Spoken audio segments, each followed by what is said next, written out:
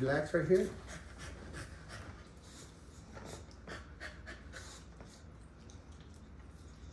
Okay, you can't lick me while we're doing a video.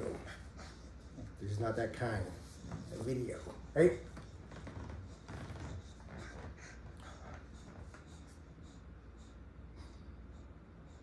Think you can sit here like this for the whole time? Okay, ready? No, it's more somber. We don't want her to be a distraction. Okay. Ready? Oh, it's recording still? Oh. Who's your emergency contact? Who should be notified in case of death? Welcome to the USP, where I spent the last 2+ decades of my life. I'm continuing the story with my friend Rick Turner. You know, before he passed away, we had a lot of conversation about his case and his experience from his view of what was going on in the penitentiary. So, you know how Rick Turner got national attention as far as like news reporters and people that wanted to interview him while we were there in Florence was because of his selling. Rick was arrested in Virginia and he was housed in the federal facility over there on the East Coast. And the guy that he put in the cell with was Paul Manafort. I'm sure everybody is familiar with the name Paul Manafort. He was Donald Trump. He was related to Donald Trump somehow, either on his campaign or something. But anyway, they were trying to get Paul Manafort to testify or make a statement on Donald Trump for the Russian collusion or for whatever other corruptions that they were trying to get Trump on. Which we all know now at this time that the Russian collusion was a hoax. Regardless what political leaning you're involved in, what your ideology is, you have to accept the facts for what they are and see them for what they are. Facts. The dossier that was created to trigger the Trump-Russian collusion investigation was fabricated by the Hillary Clinton team. That's just fact.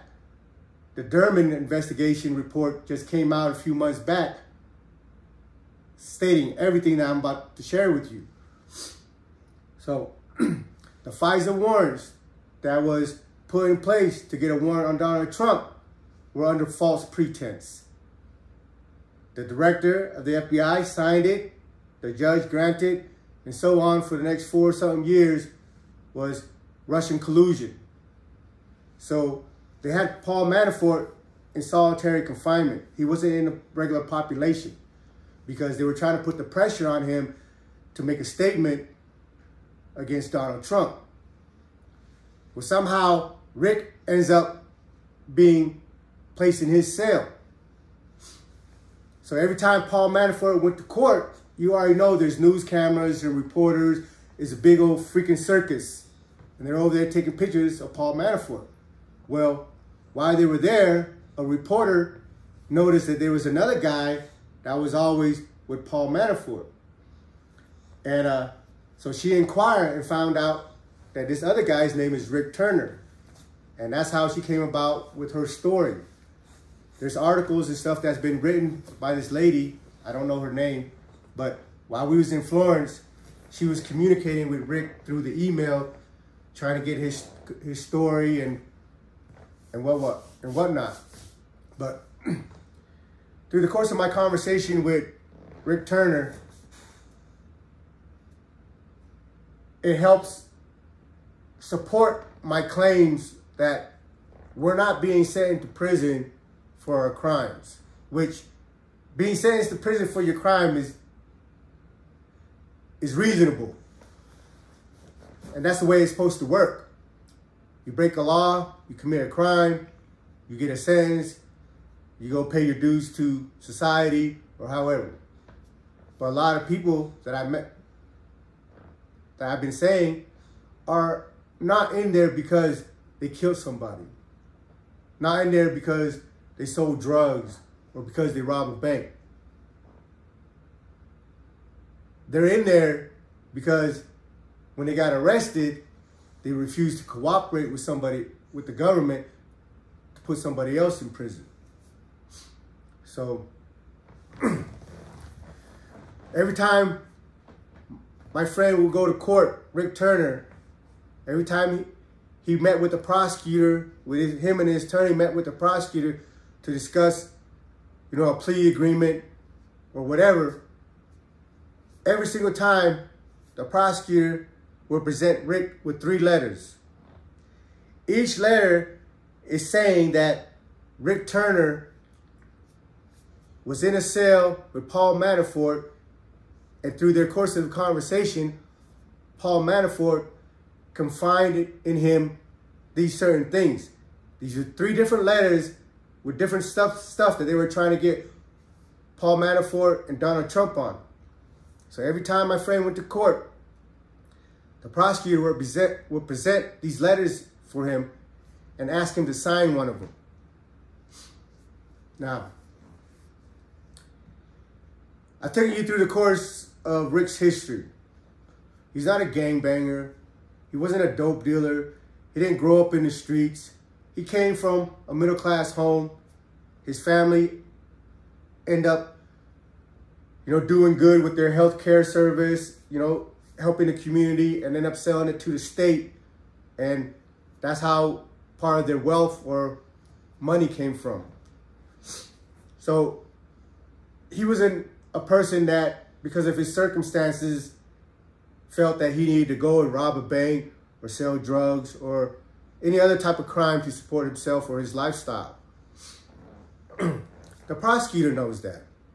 When they arrest you, they do what is called discovery. They send agents out there to go find anything and everything about you. They turn over every rock, look in every bush, and find out and put a report together about how they feel you as a person and stuff you were doing out here in the street. Do they feel you need to be put away forever? Or do they feel that, hey, you might be able to adjust to society, so on and so forth.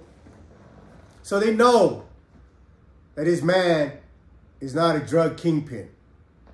They know that he was not a leader of some blood gang and his nickname was Mick Jagger.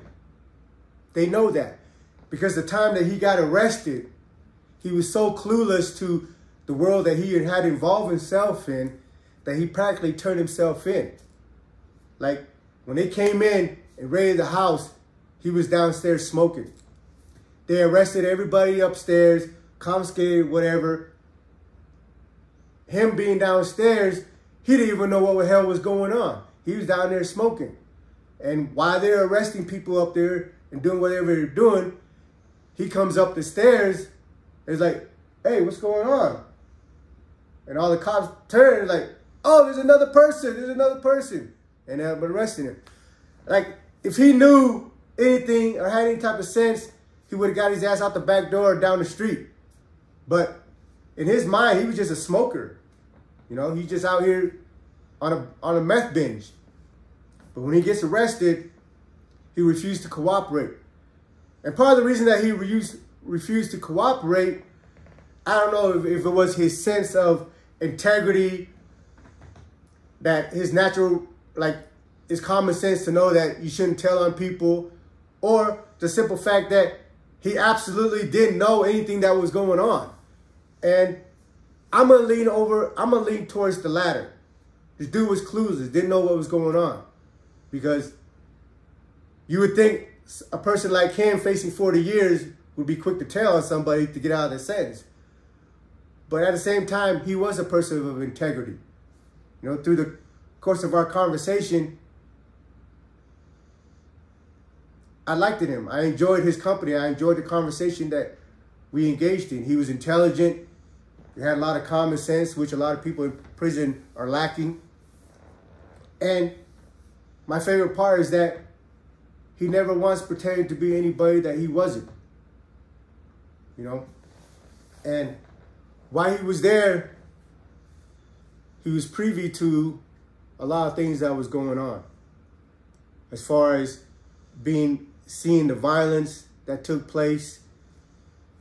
One time, and I'm not gonna go into the story about how this happened because I'm focusing on Rick and his mental state leading up to his suicide.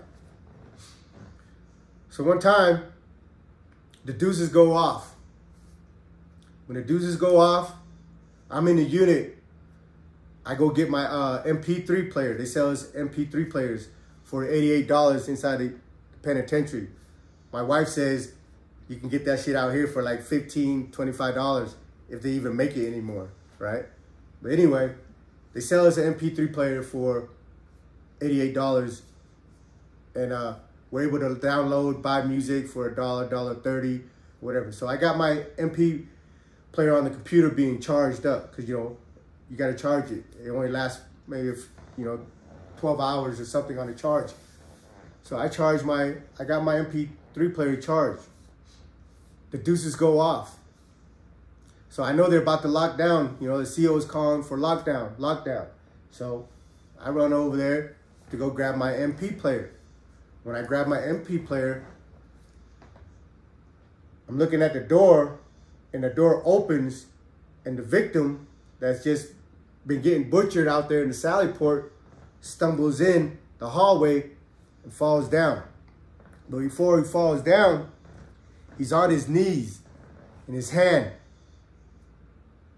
And from where I was standing, looking to my right, I know the person. You know, I know this dude, and I'll share you that story when we get there. But when I looked at him, you couldn't see his face. From his head down, all his chest, his neck, his stomach, everything was all bloody. You know, two dudes caught him slipping in the Sally Port and butchered him.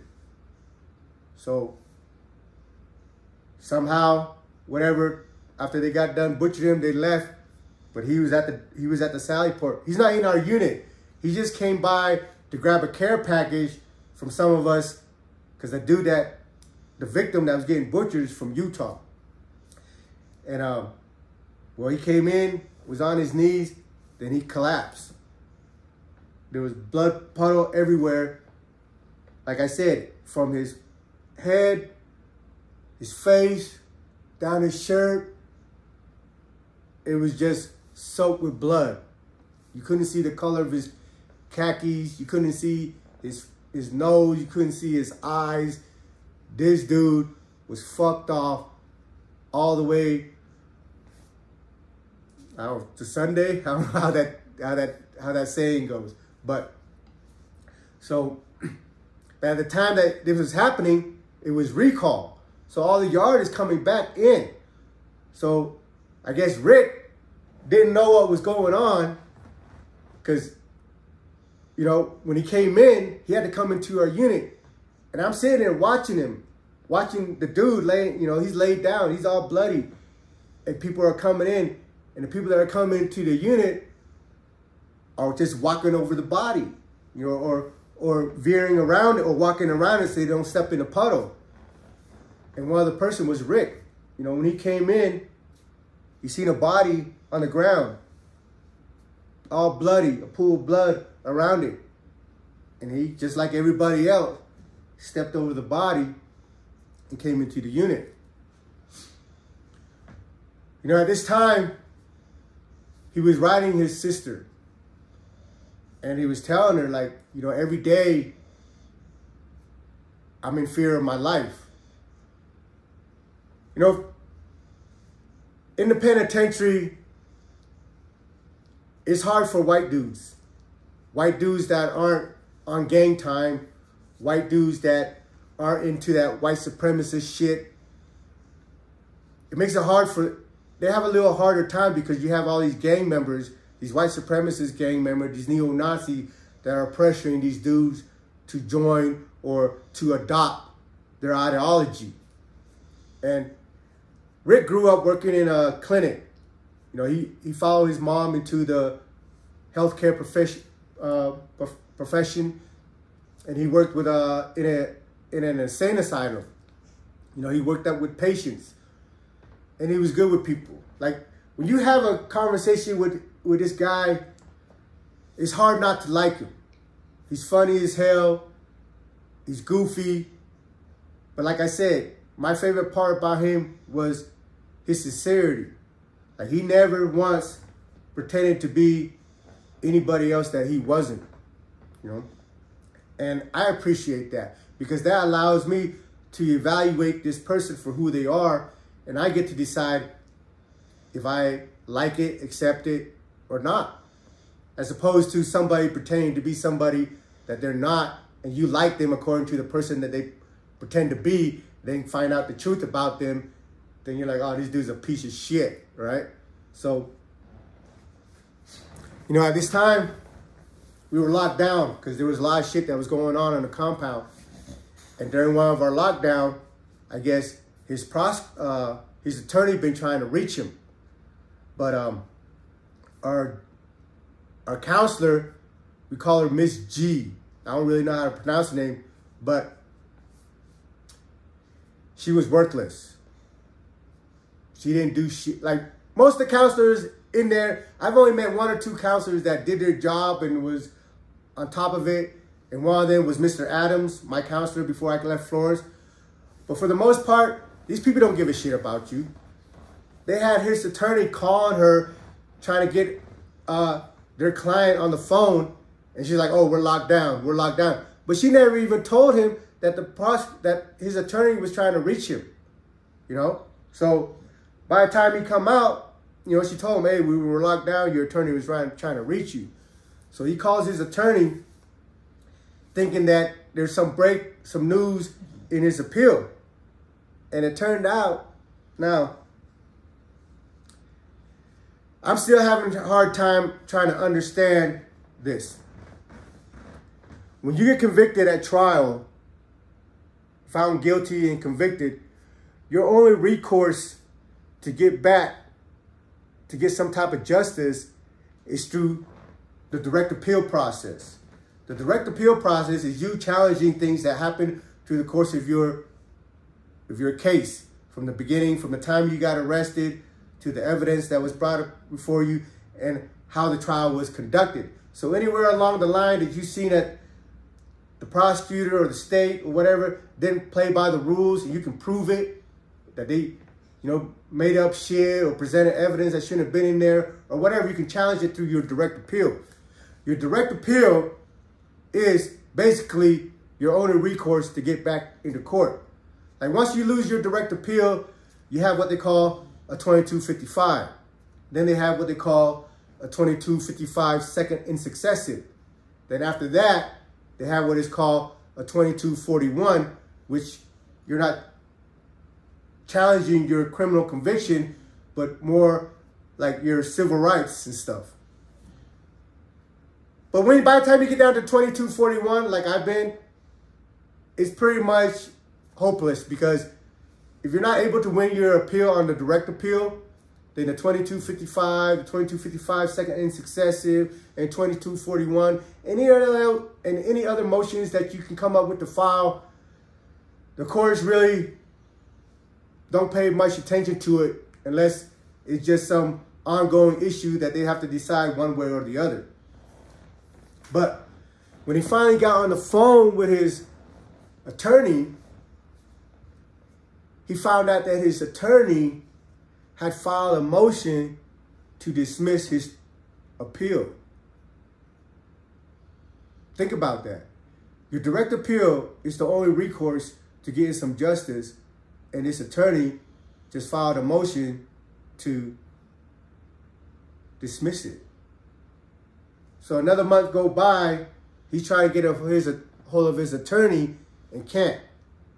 And it turned out that he got a brand new attorney appointed to him because his previous attorney was just made into a judge. You know, his case was a high-profile case due to the fact that his sister was up there in Capitol Hill every other week, every other month, trying to get senators and congressmen to look at his case to show them, like, this is a first-time offender and getting 40 years. Now, the time he got sentenced, just a few months later, Donald Trump and the rest of Congress passed the First Step Act. The First Step Act says you can't compound people's sentence. Like, if I got arrested with 3 guns, that is 1 arrest. So whatever the minimum mandatory is, which let's say 10 years, then that's what I should get for this particular indictment. But the way the prosecutor was sentencing people was, I got caught with 3 guns. So they go and say, all right, we're going to give you 5 years for the first gun.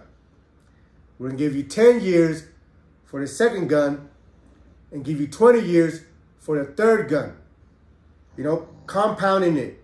So instead of getting a 10-year minimum mandatory that I should have gotten for this one case, the prosecutor broke down these guns into each of their own element and gave me time and compound time for each one. So instead of getting 10 years, my sentence ends up being 35 years. And those people that were sentenced like that after the First Step Act was getting action back, was getting their time knocked off. Like, a lot of my friends that had life sentence were able to use the First Step Act and get home. But of course, they have already been down 26 to 30 years. And there's still some in there that are not able to use the First Step Act yet, that's been down 40 years and are trying to get home. So if he was sentenced, if Rick was sentenced after the First Step Act, he would have only gotten maybe 10 to 15 years.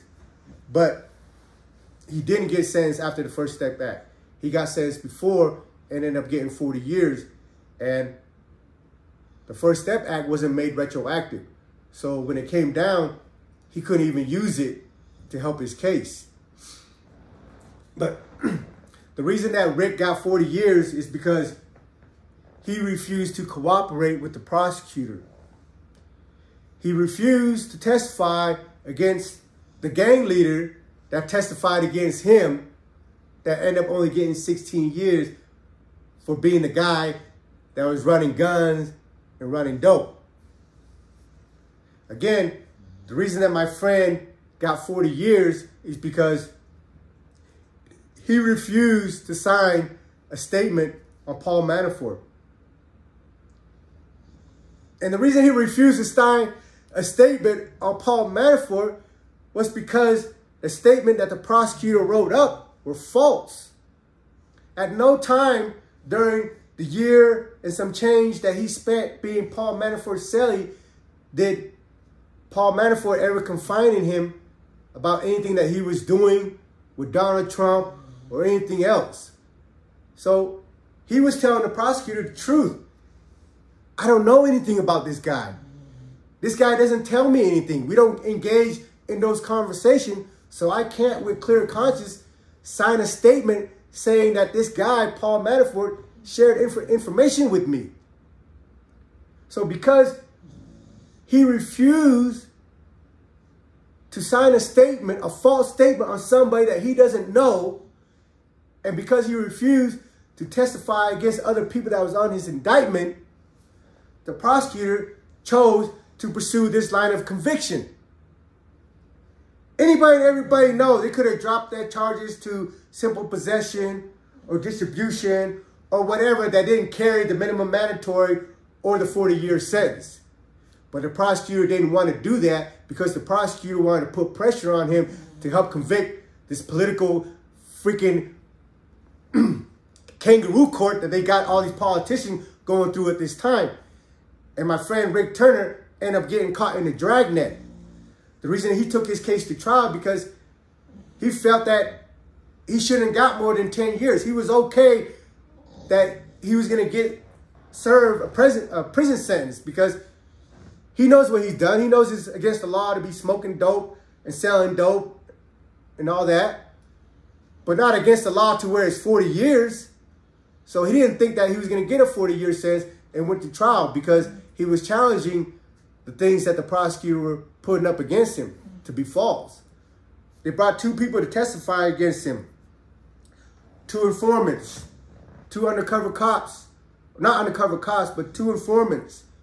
One that said they bought dope from him, and another one that said they bought guns from him.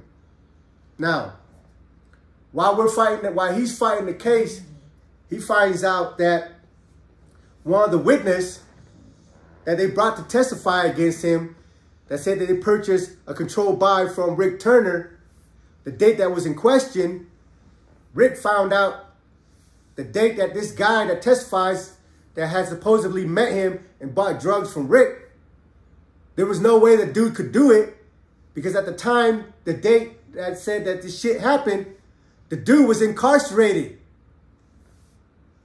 Think about that. The dude was incarcerated. So if you're locked up, what happened? Did the sheriff or somebody let this fucker out the back door to go buy some dope for the prosecutor and then put him back in jail? Then also, they discovered that the prosecutor has been helping this dude out.